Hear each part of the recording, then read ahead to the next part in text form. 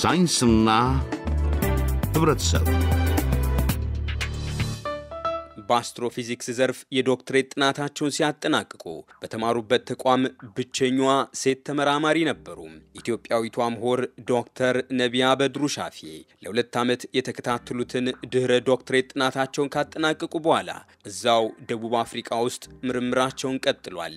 በቪትዋተርስራንድ ዩኒቨርሲቲና ከጆሃንስበርግ ከተማ ሰሜን ምዕራብ አቅጣጫ 50 ኪሎ ሜትር ርቀት ላይ በሚገኘው ሃርት ቢስቶክ ራዲዮ አስትሮኖሚ መቃኛ ተቋም ላይ ምርምር የሚያከናውኑ ብቸኛዋ ሴት የስነፈለክ ሊቅ ናቸው።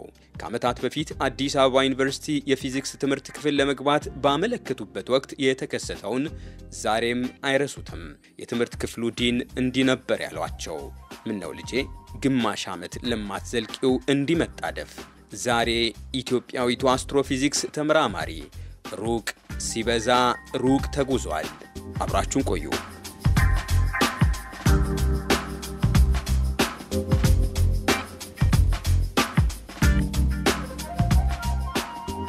ኢትዮጵያዊቷ ስነ-ፈለክ ተመራማሪ ዶክተር ነቢሃ በድሩ ሻፊ ናሚቢያ ውስጥ ከ250 በላይ ዓለም አቀፍ ሳይንቲስቶች ምርምር በሚያካሂዱበት በእንግሊዘኛ ምህጻሩ ሄስ በተሰኘው ተቋም ዛሬም ተጨማሪ ጥናታቸውን ያከናውናሉ።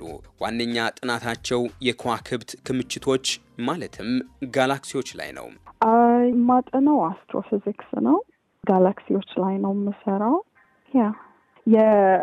በሬዲዮ ሞገድ ላይ ያለ የብርሃን ሞገዶች አሉ አይደል? የተለያዩ ሞገዶች እና በሬዲዮ ፓርቱ ላይና በሃይ ኤነርጂ በሚባለው ደግሞ በከፍተኛ ኤነርጂ በኩል በጋማሪ በኩል ላይ ነው ጥናቴን ማካሄደው። ተወልደው ያደጉት የመጀመሪያ ደረጃ ትምህርታቸውንም የተከታተሉት ደቡብ ኢትዮጵያ አላባ ነው። ዛሬ የሚገኙበት ከፍተኛ የትምህርት ደረጃ ላይ ለመድረስ የኖሩበት ማህበረሰብ የኑሮ ዘዬ፣ የአገሪቱ የትምህርት አሰጣጥ ብሎም ሌሎች ውጣ ውረዶችን ማሳለፍ ነበረባቸው። ሁሉንም ታዲያ በአንድ ወቅት በመጽሐፍ መልክ ማሳተም ይፈልጋሉ። በ1990 ዓ.ም የከፍተኛ ትምህርት ጥናታቸውን ከጀመሩበት ከመምህራን ኮሌጅ አንስቶ የነበረውን ውጣ ውረድ እንዲህ መለስ ብለው ይቃኛሉ። መጀመሪያ የገባሁት አዋሳ ኮሌጅ ኦፍ ቲቸርስ ኤጁኬሽን ይባላል። እዛ ነው ቀጥታ የገባሁት እና ፊዚክስ I remember ፊዚክስ ዲፓርትመንት ሌት ሆኜ ነው they were like traumatic የሆነ ኢቨንት ነበረ እዛ ላይፌ ላይ በዛ ፔሪድ። ያንን ለመጽሐፉ ቅድም ላልኩህ መጽሐፍ ተዋለሁ ጎሪ ዲቴይሉን እና ብቻ ሌት ሆኜ ነበር የሄድኩትና ዲፓርትመንት ያው አውቅ ነበር ፊዚክስ መማር እንደምፈልግ እንዳልኩ ከመጀመሪያው ነው ማውቅ የነበረውና ፊዚክስ ዲፓርትመንት ነው መግባት የምፈልገው ብዬ ስል ሞልቷል አሉኝ። ከዛ በቃ አልፈልግም ፊዚክስ ካልገባው መማር አልፈልግም ልብ ደረጃ ላይ ነበር የደረስኩትና ዲኑ ጋር መሄድ ነበረብኝ። ሄጄ እንደዚህ ያሉኝ ፊዚክስ ካልሆነ አልማርም ስላቸው ምን እንዳሉ ታውቃለህ? ምን ነው የኔ ልጅ አንድ ሴሚስተር እንኳን ለመጨረስ ትዕግስት አጣሻል ነው ገብተሽም ትባረሪያለሽ ነው አንድ ሴሚስተር እንኳን አጨርስም አይነት ነው የነበረው መለካከት።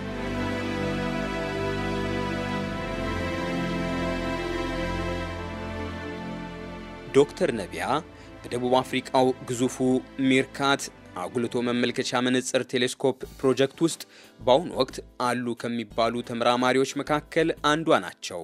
ሚርካት ቴሌስኮፕ ከ10 ወራት በኋላ ሙሉ ለሙሉ ሲጠናቀቅ 64 የሬዲዮ አንቴናዎች የተገጠመላቸው ትልልቅ ሳህኖችን የሚያካትት ግዙፍ ፕሮጀክት ነው። በዚህ ማዕከል ህዋው ላይ በሩቅ ተዘርግተው የሚገኙ 13 የተለያዩ የከዋክብት ክምችቶችን ወይንም ጋላክሲዎችን በቀላሉ ማጥናት ይቻላል። ዶክተር ነቢሃ የመጀመሪያ ዲግሪያቸውን 4 ኪሎ ዩኒቨርሲቲ በፊዚክስ ትምህርት ክፍል ሲከታተሉ ነበር ከአድማስ ወዲያ የተዘረጋው ሰማይ ከነከዋክብቱ የማረካቸው። አስትሮኖሚ አስትሮፊዚክስ የሚባል ነገር በጭራሽ በጭንቅላቴም አልነበረም። ያን ያህል እንትንም ፋሚሊያርም አልነበርኩም። በኋላ ግን ያው በሰብ ዩኒቨርሲቲ ኪሎ 3ኛ ዓመት ላይ ነው ለአስትሮኖሚ አማቸር አስትሮኖሚ ራሳችንን እኔና ዶክተር ያብዋል ታደሰ አሁን ዛሬ ዶክተር ያብዋል ታደሰ ድሮ ያቢ ሆነን በቃ አማተር እንዲሁ ሰማይ እናይ ነበረ ኮንስተሌሽኖችን ምናምን እናይ ነበርና በዛ ነው ሞቲቬት የሆንኩት። አንድ ነገር ደግሞ አለ ላይክ ሰማይን ስታይ ሁሌም ኢንስፓየር የሚያደርግ የጋራ ነው። ምንም ላይክ የተለየ ሰማይ አይደለም ሁሉም ሰው የሚያየው። እዛው አንድ ቦታ ከሆንክ ምንም አይነት ባክግራውንድ ይኖር አንድ አይነት ሰማይ ነው ሼር የምታረገው። አያዳላም ሰማዩ ምናምንና እነሱ ነገሮች በቃ ማወቅ እንድፈልግ አደረገኝ። ላይክ እንዴት መጡ እንዴት ተፈጠሩ ምናምን የሚለውን ነገር ከ3ኛ ዓመት ጀምሬ ነው እንጂ እስከ 3ኛ ዓመት ድረስ በጭራሽ አስትሮፊዚክስ የሚባል ነገር ማራለው ያስገላቅም ነበር። ዶክተር ነቢያ የአዲስ አበባ ዩኒቨርሲቲ ተማሪ ሳሉ ከሚያውቋቸው ዶክተር ያበባል ጋር በመሆን የፊዚክስ ማህበር ሲያቋቁሙ በወቅቱ የነበሩትን የከዋክብት መመልከቻ መነጽሮችም አሳድሰው ሲጠቀሙ ጉዟቸው ወዴት እንደሆነ ግን አያውቁም ነበር። የእሳቸው ለተጨማሪ ጥናት ወደ ደቡብ አፍሪቃ ማቅናት ግን ለዶክተር ያበባል ሌላ መነቃቃት ነበር። ነቢሃን ከረጅም ጊዜ ነው ማቃት ከ2002 ጀምሮ እና እሷ ወደ ሳውዝ አፍሪካ በናሽናል አስትሮኖሚ ኤንድ ስፔስ ሳይንስ ፕሮግራም የሚባል ነበረ ዩኒቨርሲቲ ኦፍ ኬፕ ታውን የሚሰጥ። እሷ መጀመሪያ ሄደች። ከእሷን ተከትዬ ነው እንግዲህ እኔም ራሱ የሆነ እሷ አድቨርታይዝ አደረገችው ለእኔ የሆነ እኔ እንዳመለክት ራሱ የገፋፋችኝም እሷ ነች። ከዛ እዚህ መተን ላይክ ዩኒቨርሲቲ ኦፍ ኬፕ ታውን እሷ ማስተርሷን እየሰራች እኔ ኦነርስ የሚባል ፕሮግራም እየሰራች ብዙ ከዛ በኋላ ያኔ ነው በቃ ሞር የምናውቀው ፊልዳችን ወደዚህ ወደ አስትሮኖሚ ወደ ኮስሞሎጂ ይበልጥ እንደሚያደላ በጣም ኩራት ይሰማኛል። ከመጀመሪያው ጀምሬ ማወቄ እንዲሁም አሁንም ድረስ አብረን ላይክ የተለያየ አውትሪች ወይም ደግሞ የአስትሮኖሚን ወደ ኢትዮጵያ ለአብዛኛው ለማድረስ የምናደርገው ላይ አብረን መሆናችን ደስ ይለኛል። በኢትዮጵያ እንደ ዶክተር ነቢያ ከፍተኛ ደረጃ የደረሱ ሴት ተመራማሪዎች ቁጥር እጅግ ዝቅተኛ ነው። የትምህርት ሚኒስቴር ድረገጽ መረጃ በኢትዮጵያ ለዶክትሬት ዲግሪ ጥናታቸው በ2007 ዓ.ም ከተመዘገቡ 3135 ተማሪዎች መካከል የሴቶች ቁጥር 380 ብቻ እንደነበር ይጠቅሳል።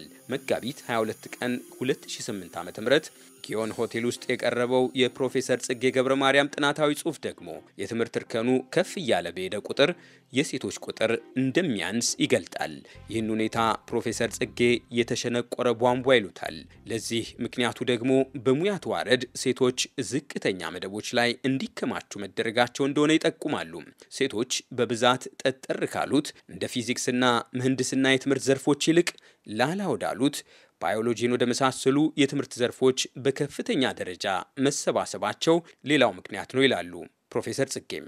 የህዋ ሳይንስ የተሰኘ የሬዲዮ ፕሮግራም ለ5 ዓመታት ግድም ያዘጋጁ የነበሩት ኢትዮጵያዊው የአስትሮፊዚክስ ምሁር ዶክተር ለገሰ ወትሮ ጠጣር በሆነው የሳይንስ ዘርፍ ሴቶች በብዛት አለመኖራቸውን ይጠቅሳሉ።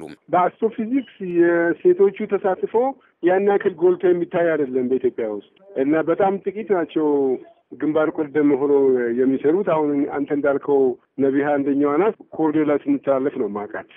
ሌላ ደግሞ አንድ የኔ ማስተርስ ተማሪ አለች፣ መቅደስ ትባላለች እና መቅደስ በቅርቡ ነው ማስተርስ ያገኘችው፣ ግን በጣም ቆንጆ ስራ ሰርታ ነው መቅደስ ማስተርሷን የጨረሰችው። እና ሌላ ደግሞ አሁን ከናሳ አካባቢ የተመረቀች ልጅ አለች እዚህ መቀሌ ዩኒቨርሲቲ፣ ከዛ ተመርቃ መጣ እየሰራች ነው። እና እነዚህ ጥሩ የሰሩ ሴቶች ልጆች አሉ።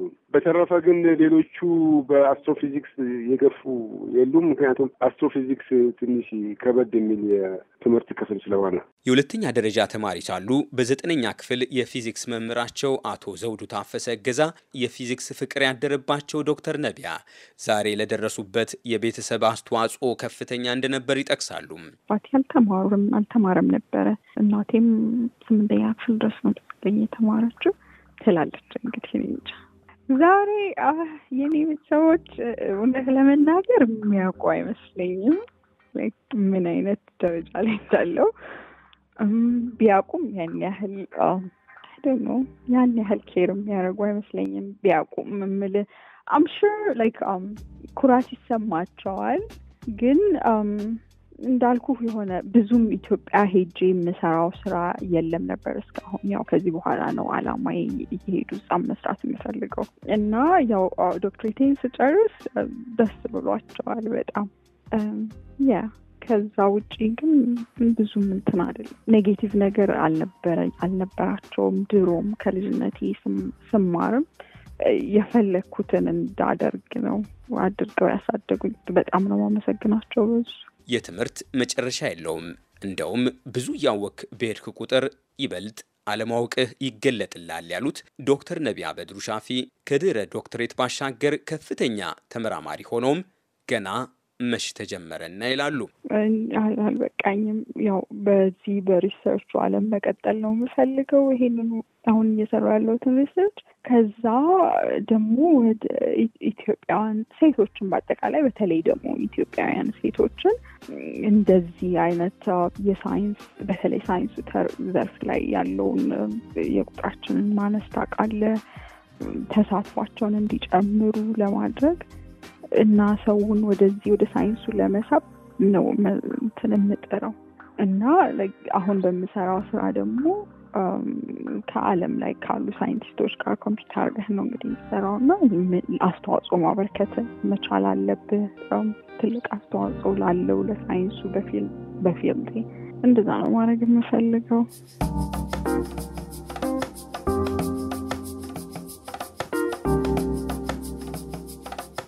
አድማጮች ኢትዮጵያዊቷ ስነ-ፈለክ ተመራማሪን በተመለከተ ያስቃኘን የሳይንስና ህብረተሰብ ጥንቅር በዙ ይደመደማል። ማንተጋፍቶት ስለሽነኝ አስተያየትና ጥቆማችሁ አይለየን። መልካም ጊዜ። ጤና ይስጥልኝ።